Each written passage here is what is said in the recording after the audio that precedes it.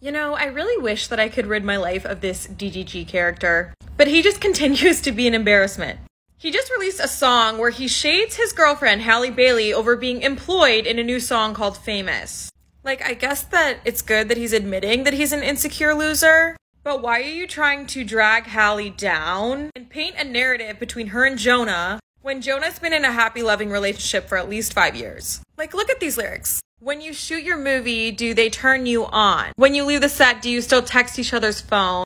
Just because they're filming it, it ain't mean that it ain't wrong. Like, he really hates seeing Halle have her moment. Writing a song about how your girlfriend's success intimidates you and makes you feel like a loser is like top tier incel behavior. Says, I don't care if it's for promo, I don't want to see it no more. Why are you holding hands in that photo? You know I'm insecure, that's a no-no. They're co-stars. They're playing characters. Like, Halle has to be at this point aware of how big of a loser this man is, and still choosing to stay with him, I will never understand.